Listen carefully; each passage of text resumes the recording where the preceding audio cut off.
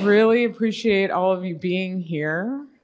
We are on camera all across Seattle, people joining for Grand Rounds this morning, and it's so wonderful to have your beautiful faces in front of us. Dr. Bignall and I both agree that we should do it this way more often. Yes. This is great. Yes.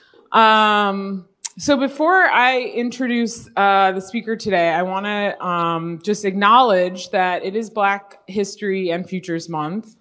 And as you all know, every year we have a Grand Round speaker that we host in honor of Martin Luther King Jr. and in honor of Blanche Lavizzo. Many of you have heard Dr. Martin Luther King's words. You've seen them on posters. You see them projected everywhere. I wanted to tie our talk into healthcare today, so I used a quote from him from his 1955 meeting in Chicago around healthcare. Just a reminder of the importance of the work we do. And I also thought the picture of him with the kids was really apropos of today. Tying it into Blanche, Dr. Lavizzo, and just recognizing her commitment to the legacy of our clinic here and the shoulders that we stand on and her legacy of creating Odessa Brown and opening our clinic. Dr. Lavizzo and Dr. Martin Luther King Jr. went to school together, and not a lot of people knew that they grew up together and their parents were friends. And so this is a really special connection for all of us and a good reminder of the importance of the work we do. I would be remiss if I didn't give the opportunity for everybody online to be jealous. So I just want to pretend like we're in Wright Auditorium and ask folks, what is the best clinic in the whole world? I don't think they can hear you. I think you have to be just a little bit louder. 1, 2, 3. Thank you. In Wright Auditorium, we just stand up and clap. Oh, that's good. So I'd like to introduce my friend and my colleague, Dr. Bignall. I'm going to do your official. Oh, wow. Okay. I just want people to know your credentials. Thank you. So he's the Chief Diversity and Health Equity Officer at Nationwide Children's in Columbus, Ohio. He also serves as Director of Kidney Health Advocacy and Community Engagement for the Division of Nephrology and Hypertension.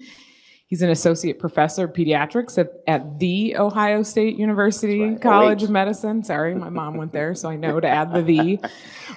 He's a graduate of Howard University and Meharry Medical College. He completed his general pediatrics residency and clinical fellowship in nephrology and NIH postdoctoral research fellowship at Cincinnati Children's Hospital Center. I'm going to stop there because what I'd like to do is spend the rest of the time listening to you.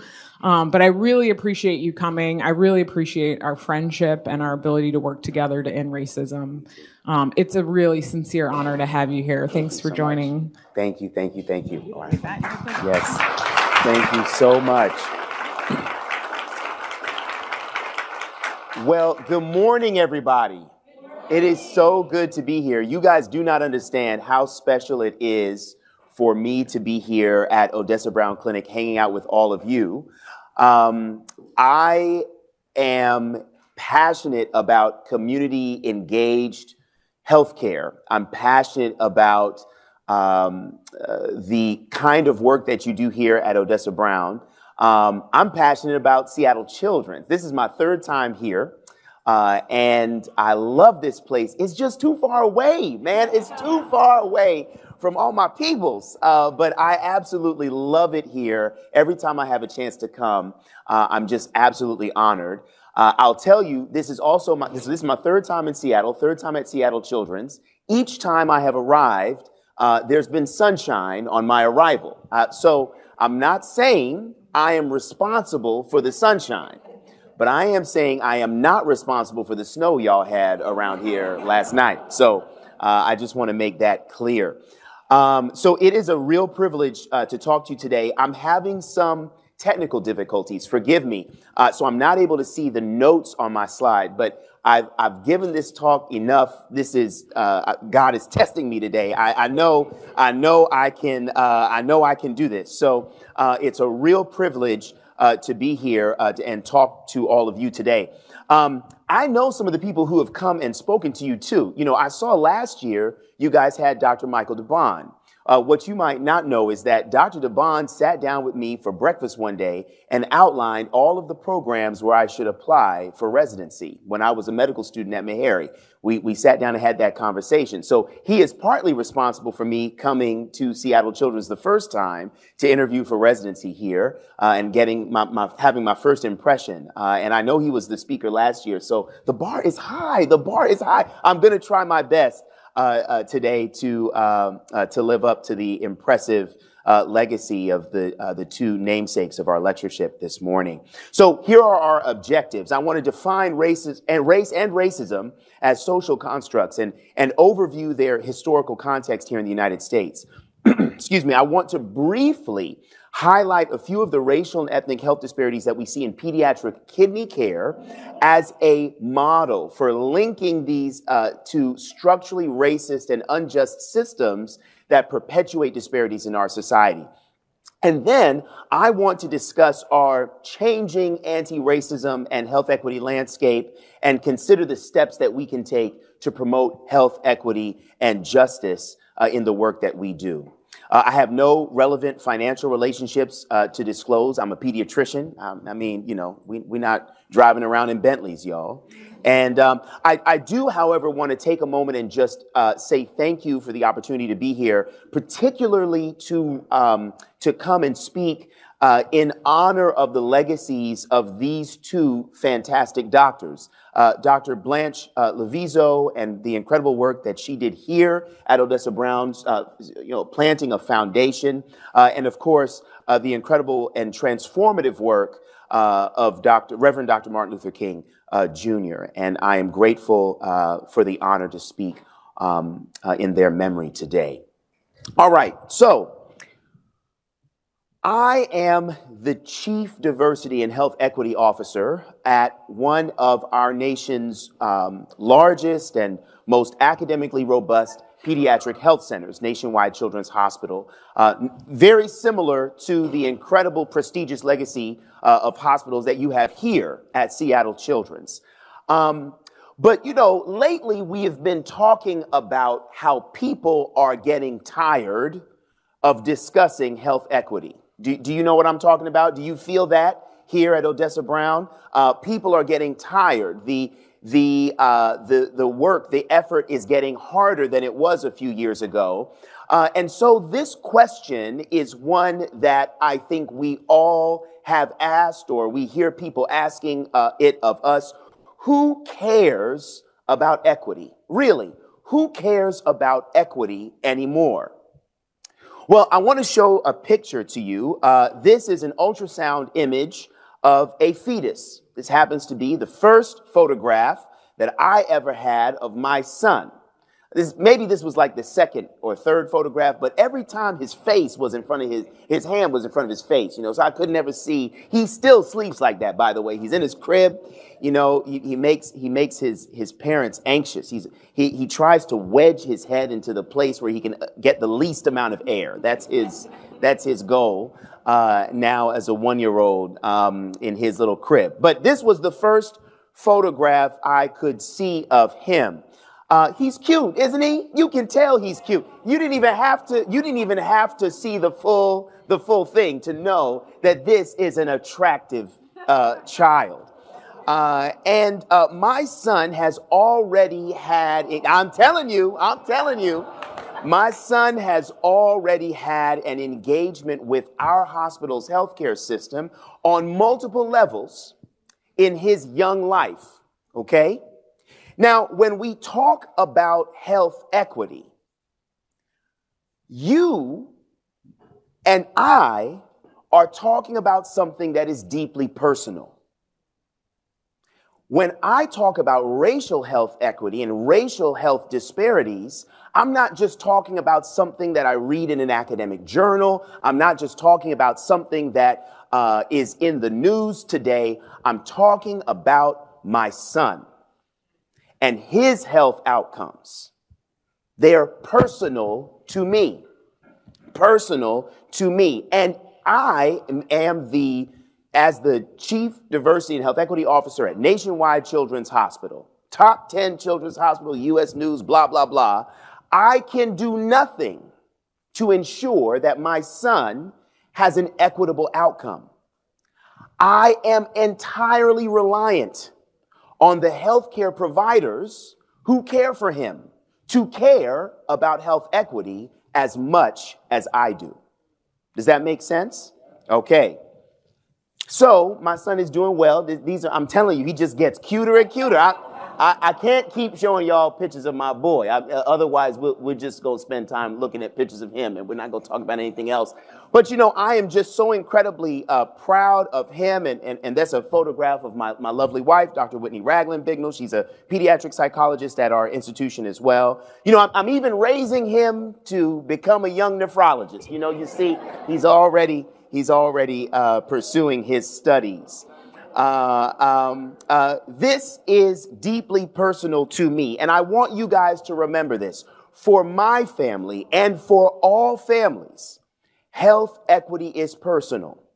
No matter who you are, what you look like, no matter if you're from here in Othello or you're from the Central District or you come from, Mercer Island, Laurelhurst. I know some of these little places that Bellevue, you know, I know some of these places. It doesn't matter where. Health equity is personal to you because it's about your family and their outcomes. So rather than asking who cares about equity, maybe we should be asking, do you care about equity? Do you care about equity?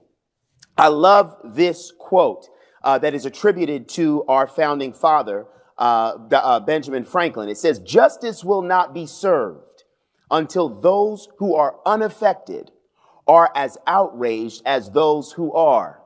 You know, as we think about where our nation is today, in the almost 4 years now, post the resurgence of the movement for Black Lives, the murder of George Floyd, and the so-called racial reckoning that our country went through, where are we today? You know, we see Black, brown, and indigenous people being disenfranchised at the ballot box. We see legislation in states like my own that explicitly target LGBTQ youth. We see xenophobia and rampant anti-immigrant sentiment that would tell my parents and my ancestors that they need to go back where they came from, forgetting that this nation is a nation of people who came from elsewhere, right? That's what we see in our country today. Justice will not be served until those of us who are unaffected are as outraged as those who are.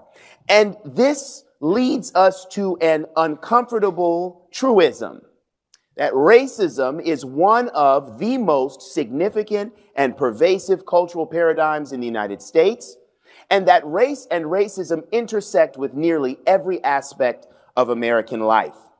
You know, if I had more time with you guys, because you don't want to hear me talk all day, but if I had more time to talk with you guys today, we could go through each of these systems of inequality and talk about how they intersect with the lives and livelihoods and the well-being and health of our patients and families. Instead, I just want to highlight a few of them, just a few of them, so that we can begin to understand how these things affect all of us.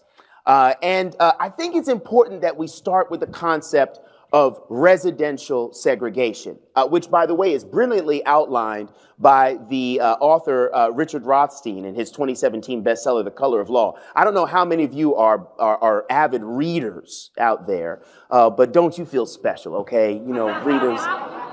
No, I listen to audiobooks, so I think that's reading too. I don't know. That's my opinion. That's reading too. It's a terrific read. You really must familiarize yourself with this great book, The Color of Law.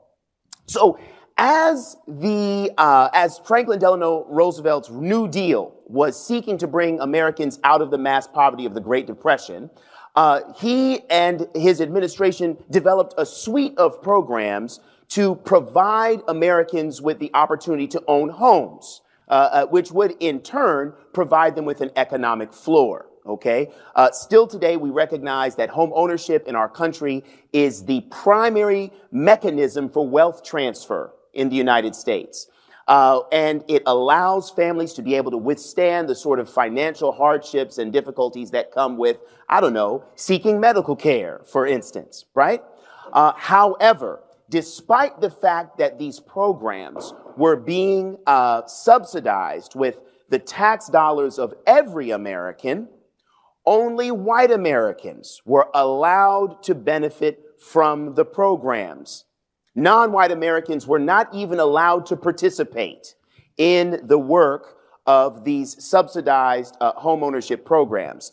And in addition to this, in order to determine which neighborhoods across the United States were worthy of municipal investment as this program of rebuilding America from the Great Depression was underway by one of the most liberal presidents of the time, the Homeowners Loan Corporation. You remember when in high school history class you learned about the alphabet soup, FDR's alphabet soup. Every program he started had some acronym. This one was called the HOLC, the Homeowners Loan Corporation. They drew these red line maps of cities across the United States, not just in the South, y'all, like my hometown in Nashville, not just there, all across the country, where they determined which groups of people lived in places where they would encourage municipal investment. All right.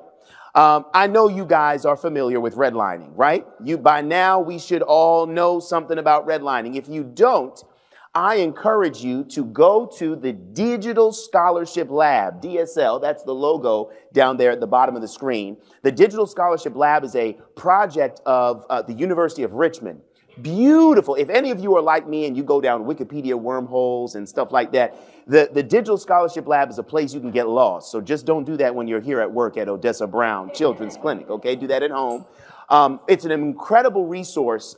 There are red line maps for cities across the United States, coast to coast. Here in Washington, there are red line maps for Seattle, Tacoma, and what's the other place out east? Spokane, right? And then Spokane. Yeah, there are red line maps all over this region, and I encourage you to familiarize yourself with them. There's also a myth that we need to debunk right now. It's the myth of so-called de facto segregation. This idea that communities are segregated in our country because people just like living with people who look like them. Okay, that's a comfortable thing to say, but it's false. It's not true. In fact, we know through the historical record, we know with tremendous accuracy that most communities, particularly wealthy, well-off communities, had restrictive covenants that prevented people, not just white folks, by the way, because at the time, they even made distinctions among white folks. Well, if you're Jewish, we don't want you living here. If you're Polish, we don't want you living here. If you're Irish or Italian or, we don't want you living here. They would write those distinctions into the deed of the land, of the property, to prevent those folks from purchasing properties there. And so we actually know that in communities, because it was often said, oh, well, it'll bring the property values down. Have you heard that? Oh, if we allow people of color into these other communities, it's going to bring down the property values. These poor, Ray, they weren't being racist. They were just looking after their investment. Now, that's what they were doing. That's what is said. However, this is also false, because we know from the historical record that oftentimes, in particular, black families who had amassed enough wealth to be able to leave their inner city communities and move into the growing suburbs like their white neighbors, they were willing to pay above market value price. And in fact, very often had to pay above market value price in order to purchase into those neighborhoods. That actually raised property values in newly integrated suburbs across the United States.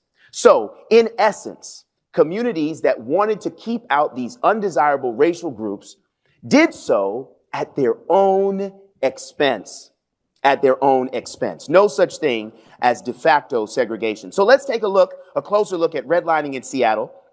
And so the colors that they used, green, blue, yellow, and red, to indicate from in order of increasing uncertainty, the value of investment within those neighborhoods. And so let's take a look at A3, Laurelhurst. Heard of that neighborhood?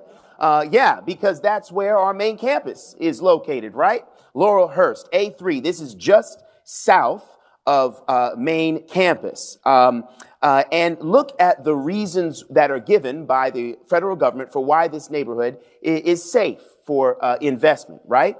Professionals live there, okay? They make lots of money, all right? Oh, very choice view properties. Oh, we can see the water. You know, everybody wants to see the water. You know, that's nice. But look there at the bottom. The property is protected by building and racial restrictions. That was viewed as a positive thing, a good thing for this neighborhood.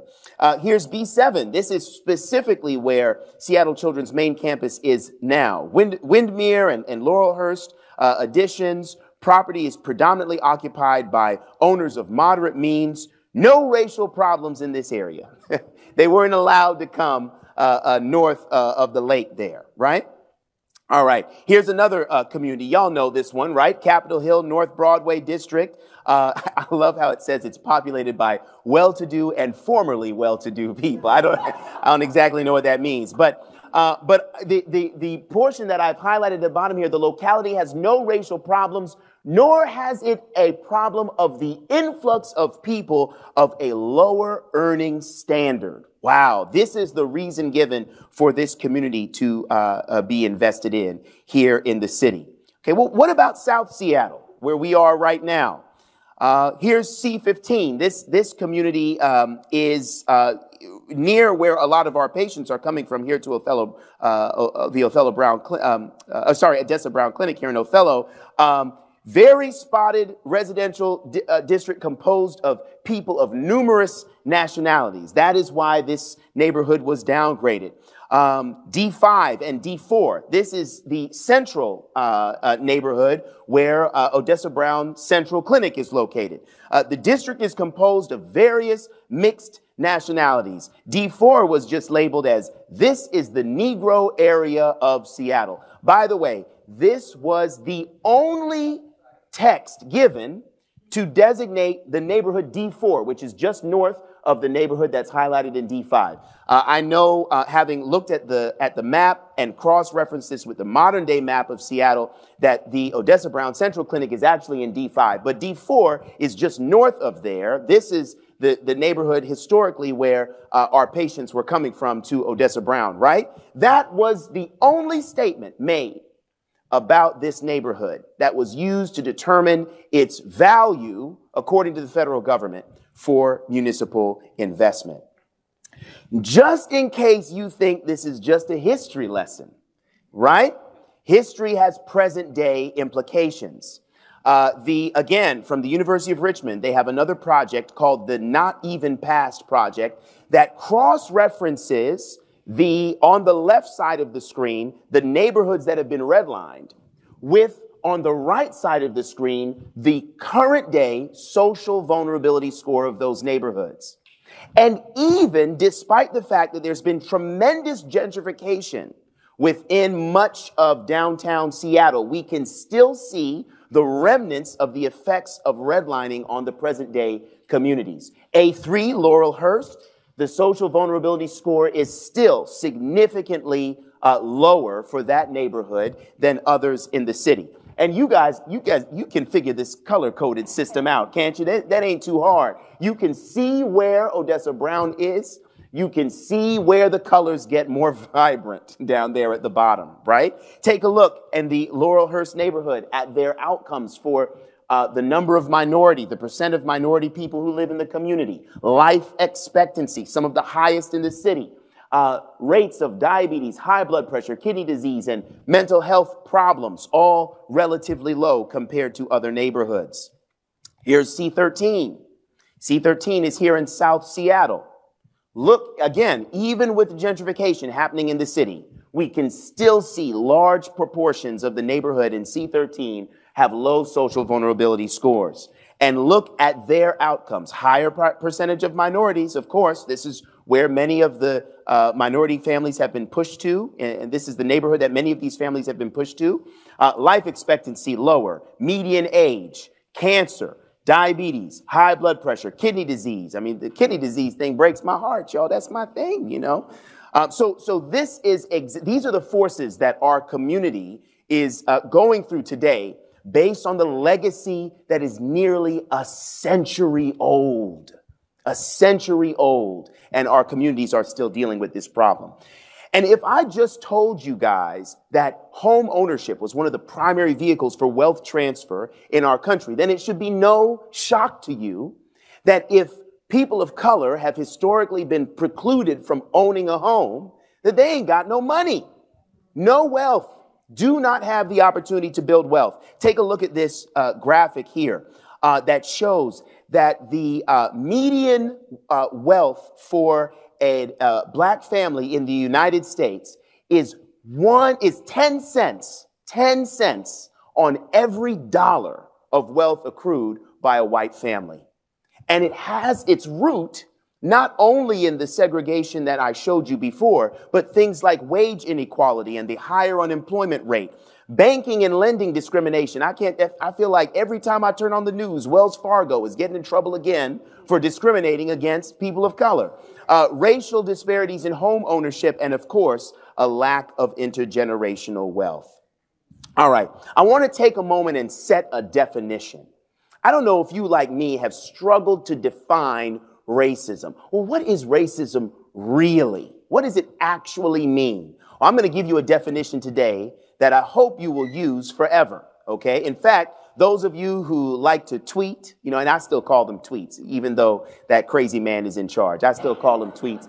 Or you like to post on it, go ahead. You can take a picture of the slide. You can shout out the incomparable Dr. Kamara Jones. Those of you who don't know who Dr. Kamara Phyllis Jones is, you're in for a treat when you go home later today and look her up. She's absolutely fantastic. And she posited this definition of racism that I believe is the best definition of racism that exists anywhere. Racism is, quote, a system of structuring opportunity and assigning value based on the social interpretation of how one looks, which is what we call race. That unfairly, it does three things, y'all. Racism does three things. One, it unfairly disadvantages some people. Two, it unfairly advantages other people. After all, if no one received an advantage from racism, it would cease to exist. But the most insidious thing that racism does, number three, it saps the strength of the whole society through the waste of human resources.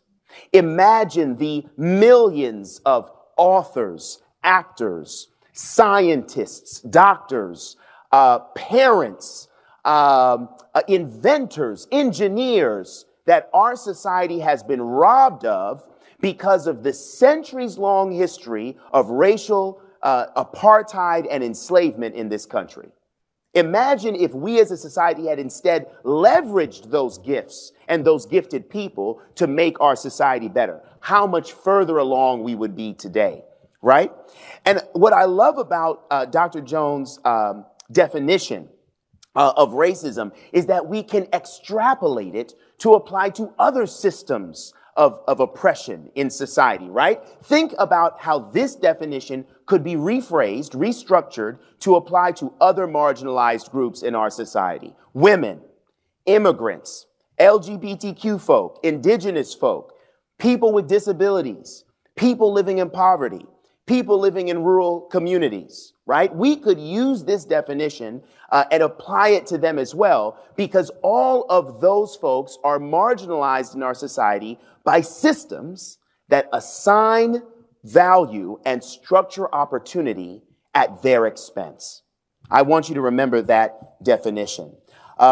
It's no surprise that race and racism as social constructs that are pervasive in American society have found their way into medicine. I won't dwell here very long in the interest of time. Just know that the debunked pseudoscience of using rudimentary early medical spirometers to measure the lung capacity of people of color was used as justification for their enslavement. Oh, these folks have poor lung capacity, and if we allow them to work in the fields, we're actually strengthening them. We're strengthening their lungs. This is literally the kind of pseudoscience that has been pushed by the medical community through much of the 20th century. All right. So we've talked a little bit about racism and its structures here in our country. Let's discuss a little bit how racism and structural inequality might affect and influence pediatric kidney care. Now, why am I using pediatric kidney care as an example? Well, because it is objectively the best subspecialty in all of pediatric medicine. So now, I'm just kidding. No, actually, I'm doing it because this is the field that I belong to. And I am hoping, especially those of you on the call who are in academic medicine on the campus, main campus of Seattle Children's, I'm hoping that everyone will be able to think about how they can use the framework that I will propose for you to apply to your own work, understanding why there are disparities, particularly racial disparities, in care outcomes for different groups. Okay? So here we go. The first thing I want to do is talk a little bit about estimated kidney function and the glomerular filtration rate equation. Now, I know I saw y'all glazed over, y'all's eyes glazed over. Work with me here, okay? Work with me, all right? I'm going to break it down for you in a way they never broke it down for you in medical school, I promise, okay? So in order to avoid invasive and expensive methods for measuring directly how well your kidneys work, we use a biomarker called creatinine. Creatinine, which is a protein found in muscle and varies with muscle mass and body composition of different people, all right? Well, it turns out that the estimating equations that have been developed to approximate kidney function in individuals, that there was a statistically significant difference in the studies, initial studies that were done, looking at the estimated kidney function in people who were black and people who were not black. To account for this, it was suggested that, oh, it must be because the black people have more muscle mass. That must be the reason. Black folks are just built different. And that must be the reason why the creatinine is higher. They didn't do any investigating into their diet. They didn't understand if there were other medications that these patients were taking that might have influenced the results. Nope. We just are going to assume it's because black bodies have been working in the field long enough that they're stronger and built differently than everyone else. I want you to look at me and tell me how much creatinine you think I got in my body, okay? So to apply a universal correction, which is what was done, they call it a race coefficient, to every black person to correct for this difference that they saw in these handful of studies, all right? Now, what's particularly insidious about this is that the cohort that they looked at in the study was separated into two groups. They didn't look at all racial groups. They looked at two groups, black and not black. All right. First of all, how was it determined that these people were black? Was it just looking at them? Because we know that's problematic. If you're just trying to look at somebody and determine if they're black or not black, how black are they? I tell people all the time, I'm an 8th Scottish. All right. I was going to wear my kilt this morning, but it was a little bit drafty outside and I decided I wouldn't do that. I'm an 8th Scottish. How is it that you know that my kidney genes don't come from my Scottish ancestor? You're making an assumption based on my race, based on your interpretation of my physical characteristics and my skin color about my kidney function. That makes no sense. It makes no sense. And yet this is what was done in our society. One of my very good friends, Dr. Amaka Nunya, who is now has an academic health equity leadership role at Emory University, did this work while she was at the University of Pennsylvania. She actually chronicled how this assumption, this faulty assumption, actually perpetuates health disparities for black folks. If you overestimate a black person's kidney function, you can put them at risk of higher doses of medications, inappropriately high doses of medications, if in fact their kidney function is worse. They spend longer waiting for a transplant. They wait longer before getting referred for kidney services from a nephrologist, and it takes longer to get them started on dialysis. All things that negatively impact their kidney health outcomes. So I'm very proud before we do that, sorry, I want to talk a little bit about how the structural inequities that we overviewed earlier, how they intersect with an understanding of these inequities in kidney and estimated kidney function. Number one, we know that many of the communities most likely to be at risk of this inappropriate estimation of their kidney function are also communities where there's decreased access to nutritious food that could accelerate the progression of chronic kidney disease. We need to see these patients sooner rather than later. Disproportionate representation of low-wage jobs and underinsured status means it's already hard for Black folks to access care in many communities. And delaying their referral for kidney care is done at tremendous risk to them. Excuse me, poor health literacy and the inability to navigate the healthcare system means that patients present later in the disease course already. Increased stress and what we call allostatic load that is associated with neighborhoods that are over-policed can contribute to renovascular disease risk. High blood pressure, it's stressful living in these communities. And these patients should be seen sooner rather than later. And then finally, if we delay a patient's referral for chronic kidney disease, dialysis, and transplant care, the longer wait times can result in them having increased morbidity and, unfortunately, mortality on dialysis, waiting for a transplant. So I'm proud to say that the American Society of Nephrology, the society to which I belong, and the National Kidney Foundation put together a task force, determined that, in fact, race modifiers should not be included in the estimating equations for kidney function, and actually showed that a new equation that they were able to model using the mathematics actually performs better when you remove the race modifier out of the equation. When you remove it from the equation, performs better. These are the equations that are being circulated within the medical community today. I want to show you another paper, this one from one of my very dear friends, Dr. Michelle Starr. Some of you may remember Dr. Michelle Starr. She was a resident and fellow here at Seattle Children's. And then some of the other names you'll recognize as well, colleagues here on this publication.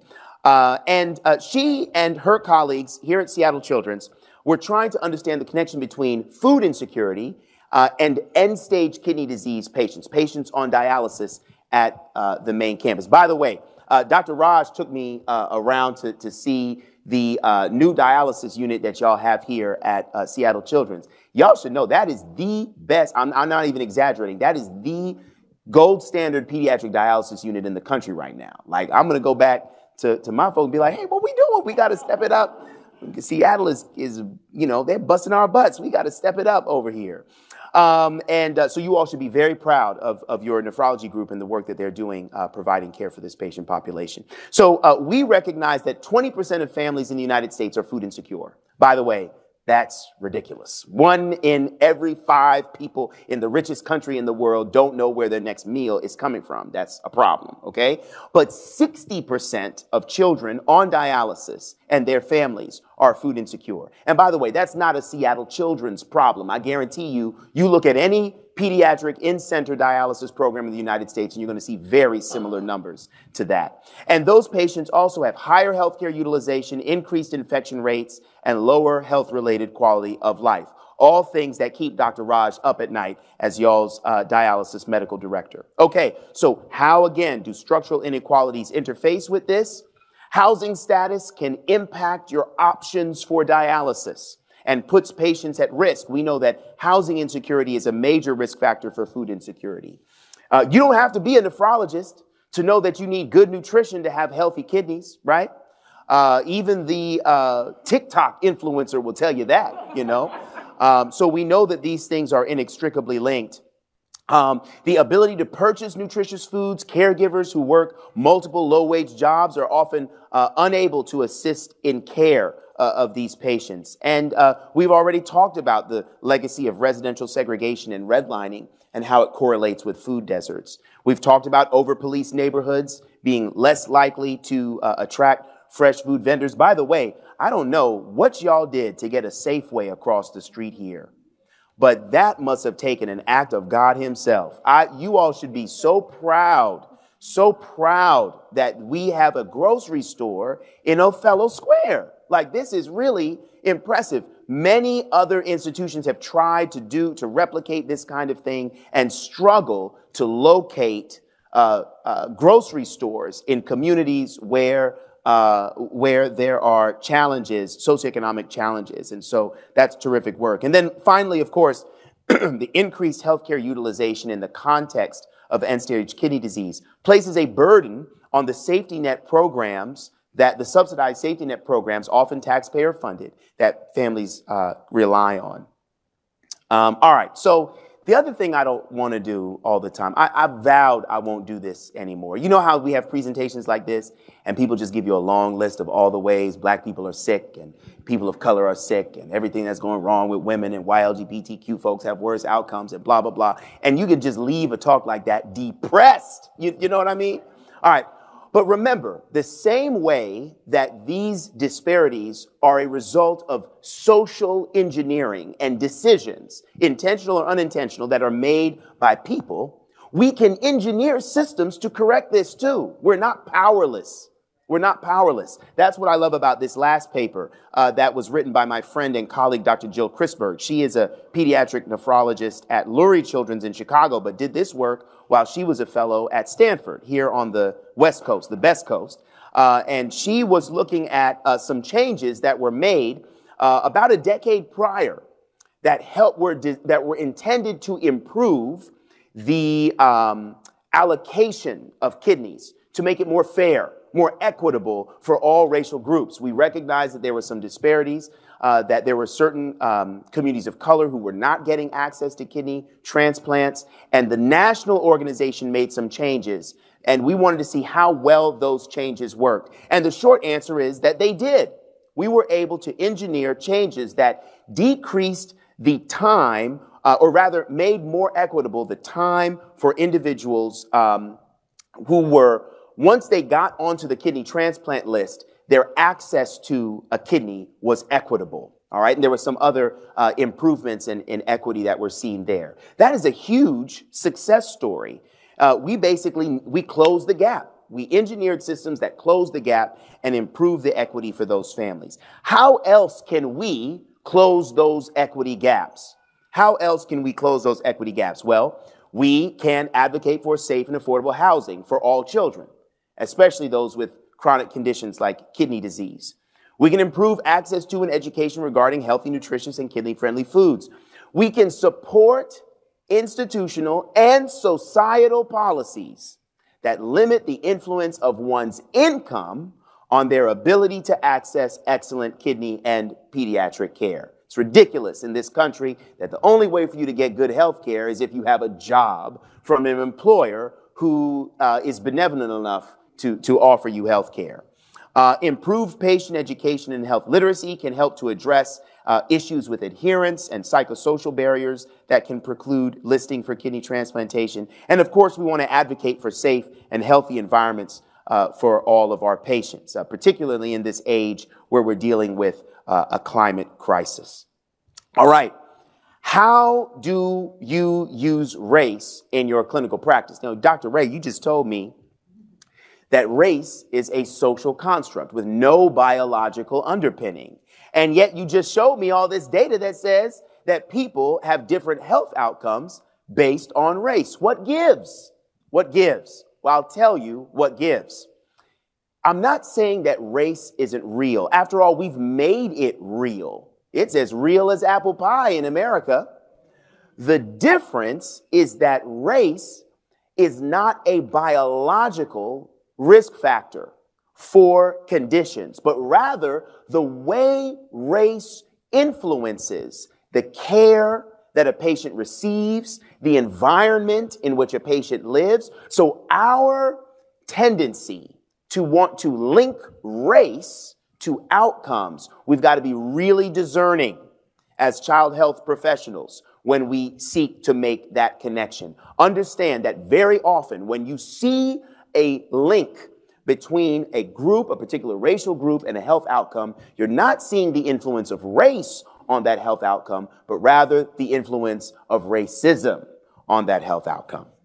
And this should be no surprise to us because we, as, well-informed, passionate, and enthusiastic Odessa Brown Children's Clinic employees understand that as much as 80% of an individual's health outcome is related to things that are entirely outside of what happens in this building. In fact, you all have noticed it so well that you've brought some of those things into this building, right? We appreciate the socioeconomic factors, the physical environment, and health behaviors that can impact patients. And we know that systems of inequality, that chronic underinvestment in real estate and the built environment, that unhealthy behaviors, and even things like medical distrust can negatively impact an individual's health well before they make it into your clinic here.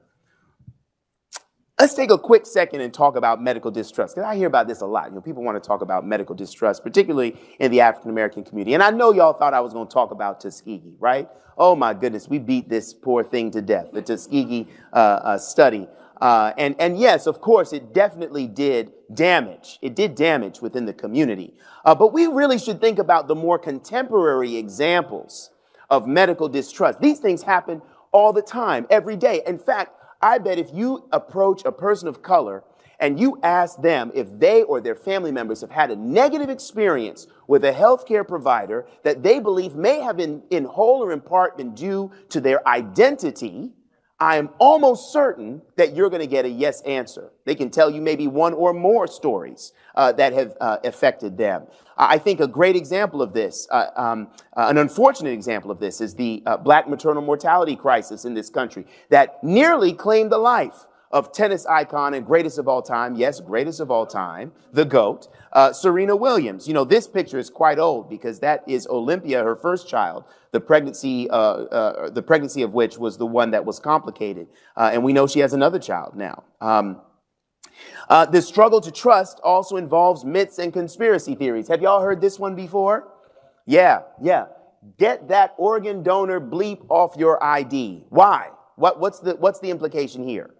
They're not going to try to save your life if they know you're an organ donor, right? Now, we know this isn't true, right? Because at what step in the ABCs of resuscitation do I check a patient's wallet to see if they're an organ donor? We don't do that. We don't do that.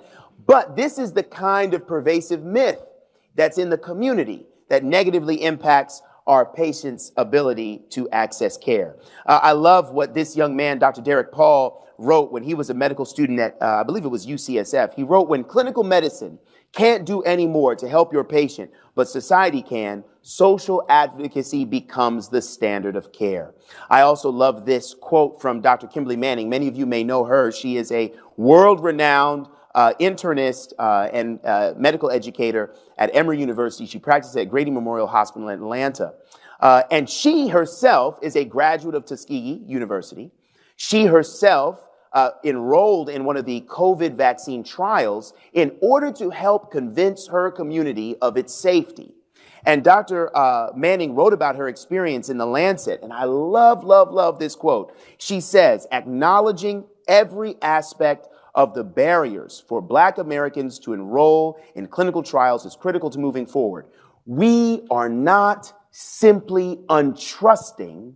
We remember. We remember." It's not only that your marginalized patients don't trust you. It's that they remember the experience they had the last time they saw somebody who looks like you, doing the job you do. And instead of asking what's wrong with them, why they don't trust us, maybe we should start asking what we need to do to regain their trust. All right? So, building durable and trusting relationships in kidney health, and indeed all of pediatric health, is our collective responsibility, and pursuing health equity should be our path forward. I'm running out of time, and I apologize for that, but I'll just give you a few things that we can do to respond in our clinical practice. First thing we can do is we need to stop pretending that these things don't exist around us. We know that our minoritized colleagues deal with racism, sexism, homophobia, transphobia, xenophobia. We know that they deal with these problems every day. Beg your pardon. And we need to make sure that they know that they are seen, valued, and heard. We need to champion workforce diversity and inclusion in a real way. Okay, it's more than pretty pictures on the brochure. You know how they always ask the same like 3 residents to be on the brochure. You know, because I was one of them. I remember I would always get asked. We got to start moving beyond that to really bring people and their ideas to the table when we're making decisions. I love that I'm part of a specialty that is pediatrics that really does care, really does acknowledge boldly and full-throatedly that the impact of racism on child health, and we can all be proud of that. I'm also proud to be a part of an institution at Nationwide Children's where my colleague, future colleague actually, she just signed her contract to join our faculty, Dr. Monica Hoff, and I were part of a project to improve our representation within our residency program. We want our residency program to look like the community we're serving, right? That's really important, and you can see some of the steps that we took to achieve that, and we were able to make tremendous strides in improving residency representation within our program. We're proud of those sorts of interventions. We got to start screening for social determinants of health. And oh, by the way, when we screen for them, have something to do. Have something to offer people when you find out about all the terrible things happening in their life that are negatively impacting their health care. Engage new voices. If everybody you know that you talk to looks like and sounds like you, you're not talking to enough people. You know, learn how to engage new voices. Social media is a great place for that. Do it safely, but that's a terrific place to engage new voices and learn new perspectives. I definitely do think that there is a role for implicit bias training. I do think so. I'm not so down on it as other people are. But we need to remember to do some explicit bias training too, you know, because there are people who are just explicitly biased towards others. Some of us have explicit biases, myself included, that need to be corrected. I've had people call me aside and suggest ways that I could be less biased in the work that I do. And humbly, I've appreciated their input in my life. All of us can do better. You know, I wanted to share this with you. How many of you have heard of APAMSA? APAMSA, the Asian and Pacific American Medical Student Association, which, by the way, was founded by the gentleman I'm pictured with in the center photo, Dr. B. Lee, who is an emeritus professor of pediatrics at the University of Wisconsin, but started APAMSA while he was a medical student in his training. I'm so proud that I've had an opportunity to connect with him. APAMSA invited me to speak at their national conference as a keynote speaker in 2022. It was the first time that I, as a minority, was the only minority of my group in a room full of people of another minority group. This was a really weird experience for me, okay? I'm used to being the only black person in a room full of white people. I understand what that experience is like. But to be the only black person in a room full of Asian and Pacific Americans was really, really interesting. It gave me tremendous perspective and, by the way, empathy for how some of my white colleagues must feel when they are in, you know, my black church. It can be disorienting for them, and learning how to exist in that space with humility and appreciating that they invited me to talk about my experience as a minority. By the way, I had to wonder, would we invite an Asian or Pacific American medical student to come, or a physician to present at a conference of black medical students to talk about their experience as a minority? Hello, maybe something we should think about. It gave me a lot of perspective. It put me in a very different, not uncomfortable. I was not uncomfortable. They made me very comfortable. But it put me in a very different space. And I had to learn a new thing about myself and how I interfaced with this community. It was a real pleasure. The young lady here to the side was a mentee that I picked up that day. future Dr. Kathleen Ho, who is a first-generation Vietnamese-American young lady, and looking forward to her applying to medical school. I don't know, maybe here at the University of Washington. I'll let her know. I'll put in a good word.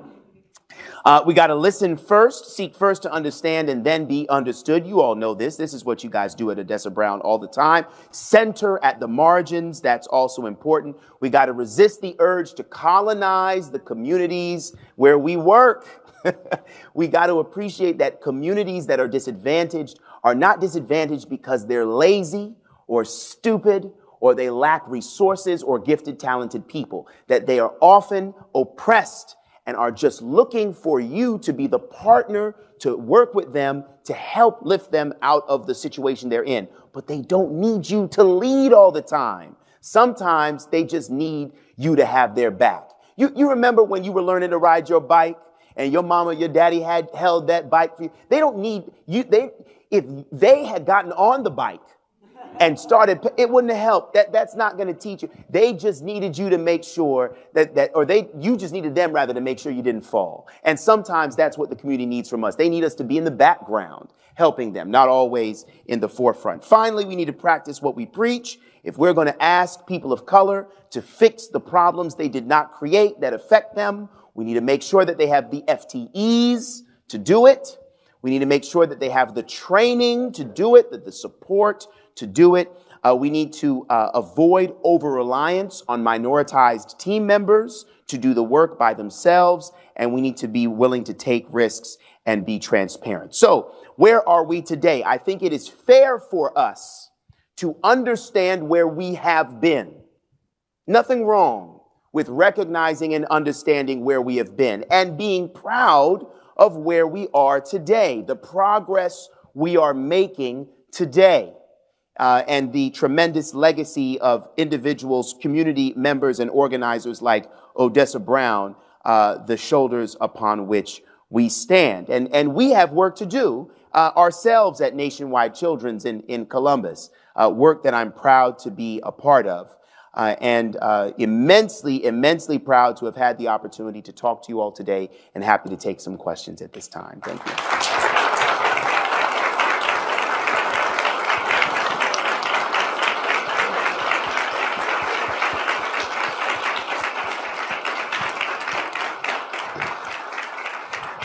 Thank you, Ray. Thank you so much. That was wonderful. There are some wonderful comments in the chat, sharing some of the links of some of the things you talked about. Dr. Carrera urging us to advocate for Medicaid, and Dr. Bowie actively recruiting your mentee to Seattle Children's. Yeah, she already signed the contract. Some good flavor in the chat. Sorry. Good flavor in the chat. Sorry about that. That's all right. We have probably time for one question. I don't have any questions in the chat yet. Are there any questions in the audience, knowing that Odessa gets to share your time for a little bit longer? Yeah.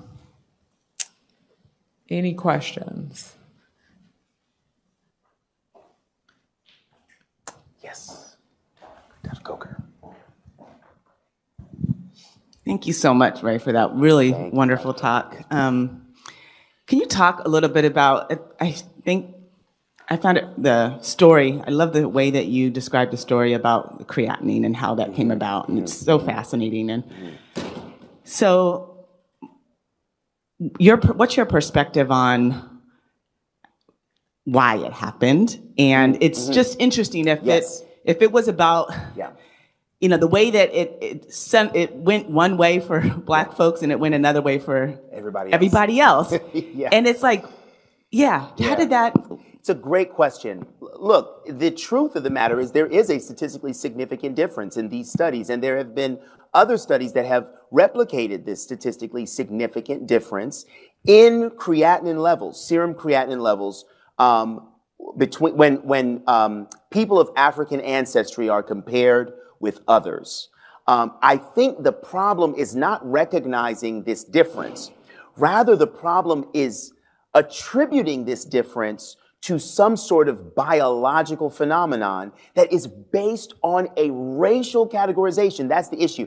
It would be very different if we said, oh, people of African ancestry, people with at least 60% African ancestry, people who have these this particular gene expression that we know correlates with folks of African ancestry. There are indeed many genetic markers. An example of this is APOL1 that we talk about a lot. This is a gene marker that's found in people of African ancestry. It is thought that this confers some advantage to individuals at risk of trypanosomal infection and African sleeping sickness, in a similar fashion as the sickle cell disease mutation is thought to confer a genetic benefit as a trait against malarial infection. It's a very similar mechanism that's been proposed. So there are, and APOL1 people who are homozygous at the APOL1 risk allele, they are at significantly increased risk of progressive kidney disease, chronic kidney disease. So that's a real thing. Like, I'm not saying that we pretend that racial groups in our country are not at increased risk of other things. But I think making this assumptive leap that the reason is because their bodies are different is fraught with peril. And it can cause us to do things that put those populations actually at increased risk, like my friend and colleague, Dr. Ananya, was pointing out, that we can't just assume, oh, well, they're different. Black people are different. I actually had an argument with a patient the other day, a really lovely grandmother of one of my patients who was trying to say, oh, well, obviously black bodies are different. This is the reason why we are. And it's a very dangerous assumption to make. And I had to say, actually, ma'am, no, we are not different. We're not different. We don't experience pain differently. We're not healthier, inherently because of our racial identity. That's not what confers those things to us. And we don't get full genetic profiles on every community of color. So I will never know, for most black folks, if there is some particular genetic thing that puts them advantage or disadvantage for a particular disease or not. So I think we should just be very careful making that assumptive leap. I'm not trying to suggest that, it's true. There was a statistically significant difference that has to be accounted for somehow in the literature. But just to assume it's because, well, obviously black people are more muscular, no, this is a huge fallacy. And I think it's the reason why the society said, let's move away from using. And by the way, in pediatric calculators to assess kidney function, race has never been used. Race has never been used. And we do a terrific job, I think, of estimating kidney function in kids. So it's not like we need to be using it anyway. So I think those are sort of my thoughts on it and how I think we should move forward. Thank you. Thank you so much. Mm-hmm.